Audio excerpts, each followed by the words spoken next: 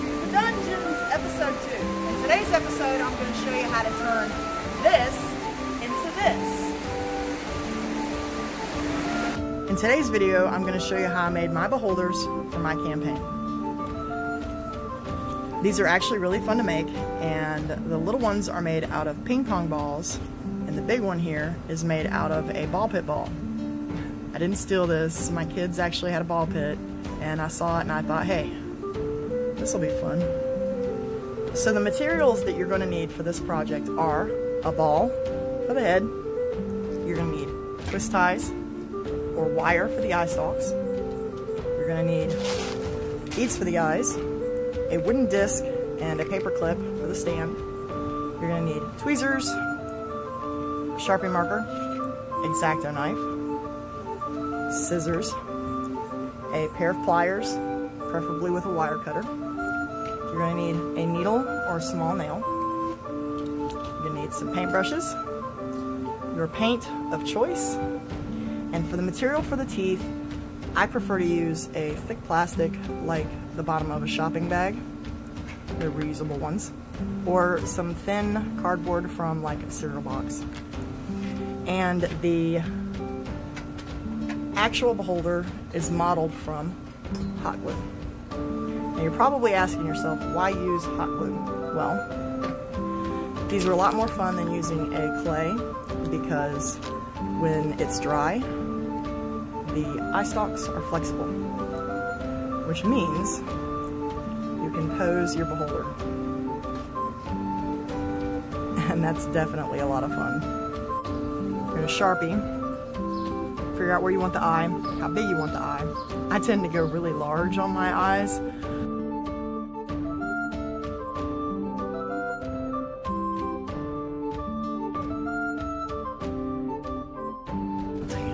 Exacto knife.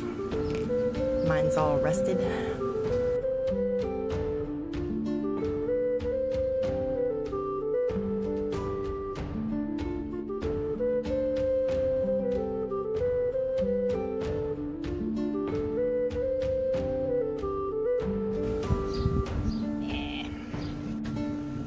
Next step, you take your needle, you poke a hole. We're going to put the stand.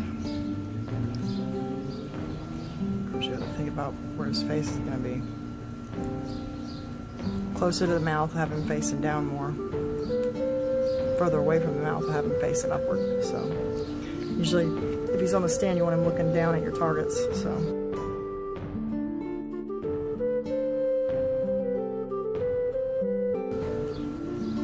Take a paper clip, pop that bad boy in the hole, have it bending inward, bring out your hot glue, hold it until it dries enough. Now if you're going to do a beholder that's mouth is going to be enclosed, it's not going to be open, you still will have to cut a hole to pour the hot glue in to hold your stem in place. So once you do that and you get it glued in there really good, you just use your needle, kind of pop it back out, get the shape back, and then just hot glue over that. Think about how tall you want your beholder to be compared to your figure.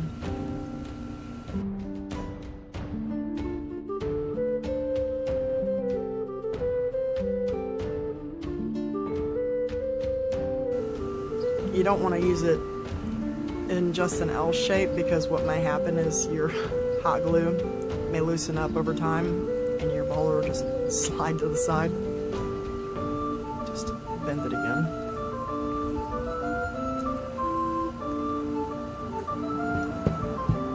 This bend will ensure that it stays exactly where you want it. Use your wire cutters. Just snip off the excess.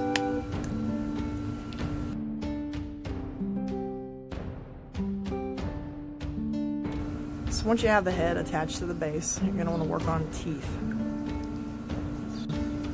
I'm going to use this thin cardboard for For the teeth on these, I used the plastic that I have, but I realize that some of you may not have that plastic, so we'll just use the cardboard.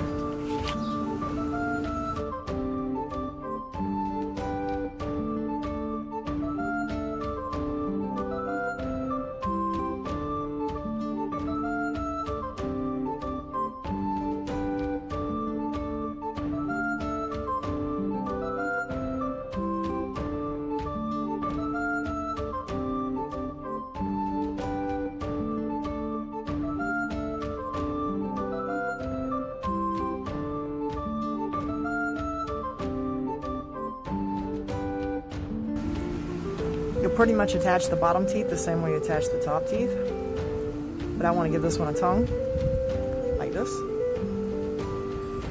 So I cut one out of the cardboard. This bend is going to be where it's going to attach to the inside of the lip, like this.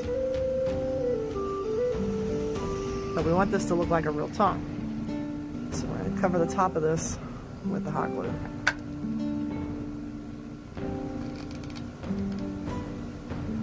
Just the part that's actually going to stick out on the mouth.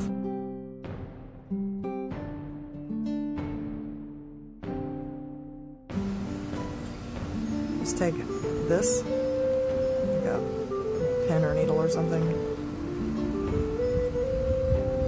put a crease down the center, and pull away. See that? But now it's going to dry with that little crease in there, and it's going to look like a tongue.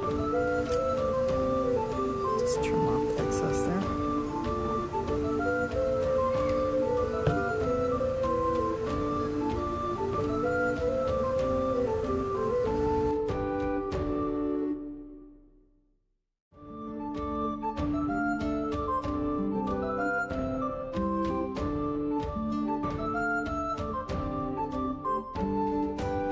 You're going to get your twist ties. You're going to get 5 twist ties. Make 10 eye stalks. They're going to be all the same length.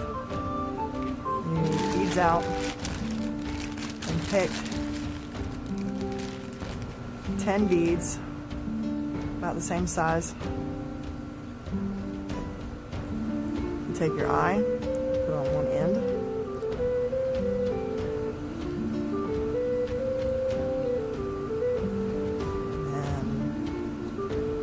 To get your eye to stay in place. Working on the eyes when they're on the beholder's head already gets kind of difficult. Get the eyelids shaped without messing it up. So the thing I like to do is go ahead and make the eyelid first. You take the hot glue and you go around.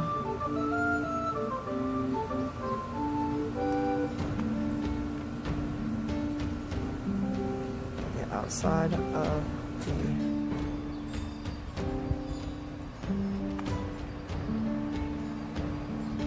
bead, leaving it pretty much where the eye would be open, make the lids. And then behind that, you're going to fill in this little area with some hot glue. Alright, now you're finished with your eye stalks. You have the hot glue, eyelids around the bead, and pretty much the beginning of the eye stalk built up. And then you have your twist tie in the middle here, ready. So you're going to take your hot glue, put it across the middle, twist off the excess.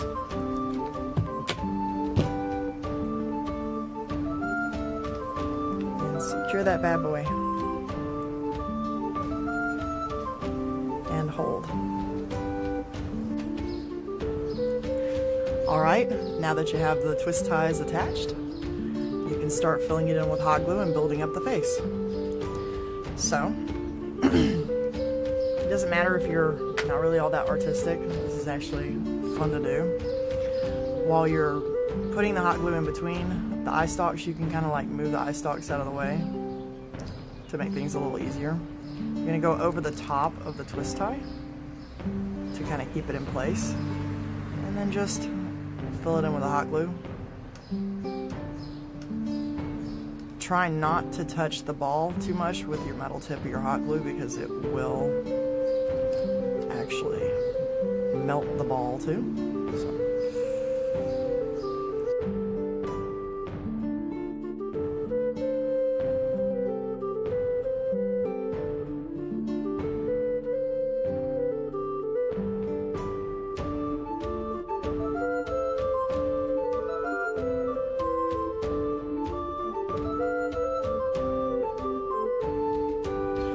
Now you're going to want to take your hot glue gun and fill in the eye stalks in spots where the twist tie is exposed.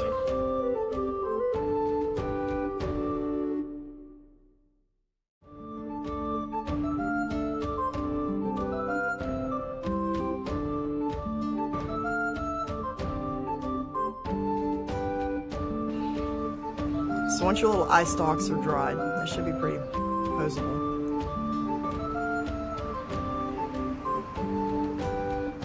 Next step is to work on the face. This might be intimidating to people who aren't artistic, but it's actually not that hard, and you can get a range of expressions. So the first step is to just kind of fill in around the mouth and eye, slightly like you did the back of the ball. Just kind of put a thin layer on.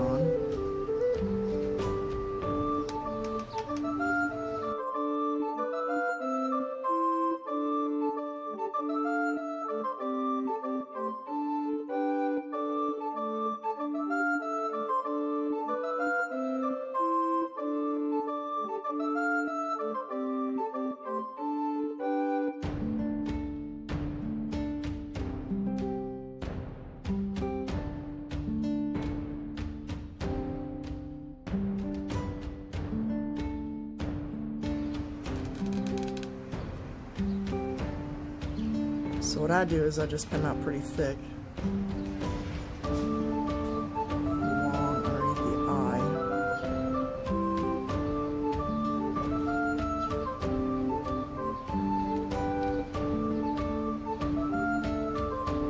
And then across the top of the mouth like a lip.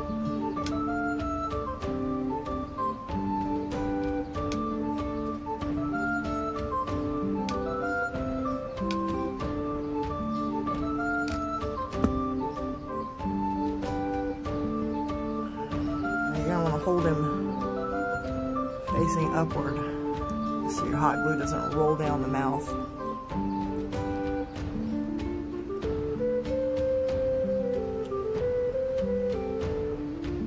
If you have issues with any empty areas, you can use a toothpick or a needle.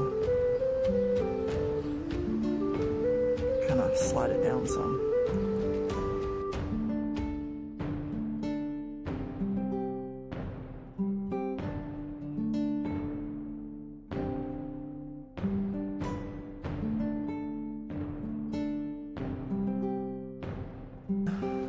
You're going to go across the top of the eye to make the eyebrow ridge.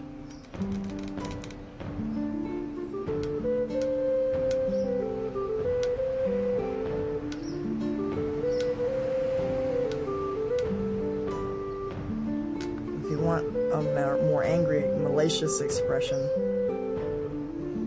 you'll actually come down across the top of the eye to make a bump in the middle.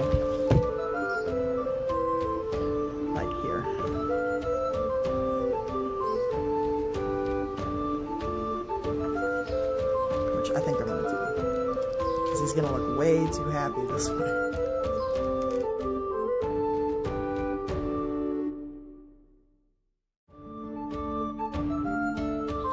So now that your beholder's finished, it's time to paint. I already painted a layer of red on the inside of the mouth and tongue with a thin flat brush.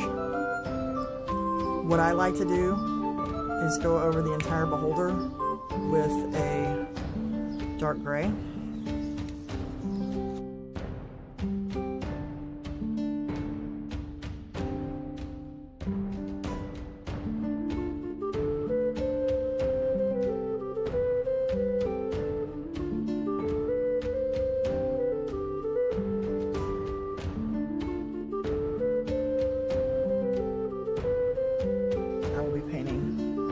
this guy and this guy. So I worked on these between takes. This is George. And this is my spectator. This is a bouncy ball covered in hot glue. So hopefully it turns out pretty cool.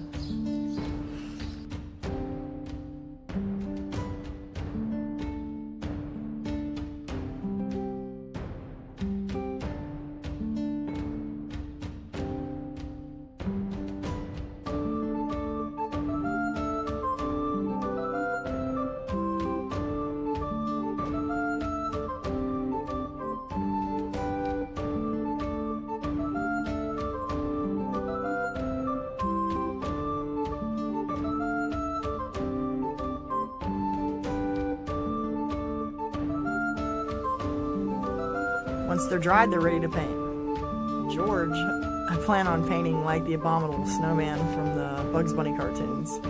Because I will stroke him and love him and name him George. So he's going to be white, but I'm going to put blue around his mouth and on his eye stalks. I don't know what color I'm going to make this one yet, but I'm going to make him green. So, let's get started.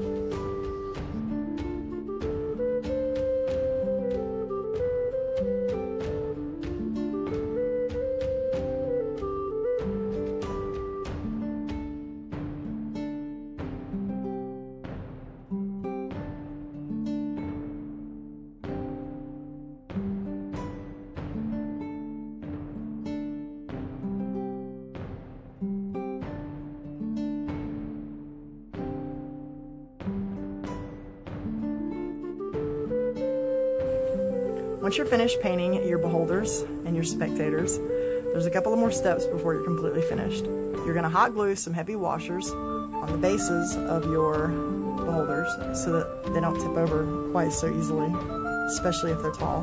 The shorter ones don't tip over, but the tall ones will. Then you're going to take a gloss varnish and gloss the eyes and the tongues. You can also drip hot glue off the tongue for that stringy drool effect. You can seal your creations with some Mod Podge or a spray-on acrylic sealer. Once you've mastered this technique, you can use it to make things like zombie beholders with empty eye sockets, missing eye stalks, or you can cut up a ping pong ball and refit it to be a death tyrant. You can even make a death kiss. Her eye stalks have become suckers, and they're very long. And she's fully posable, so she can actually hold your player's miniature.